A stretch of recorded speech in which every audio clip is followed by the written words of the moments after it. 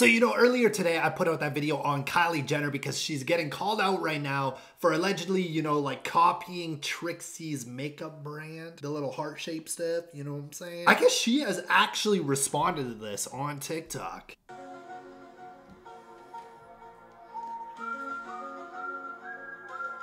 And she says, Kylie, I'm calling the police. So is what I got from this is Trixie does not care at all. To be honest, I think Trixie could care less. I don't think she cares, bro. I mean, she made a funny little TikTok over it and then she said, I'm calling the police, clearly trolling. So if she don't care, I don't know why anybody else cares. But again, if Kylie Jenner is copying her, you know, that is wrong.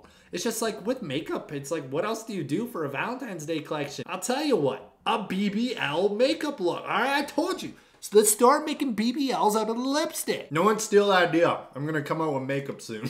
Anyways, tell me what you guys think and don't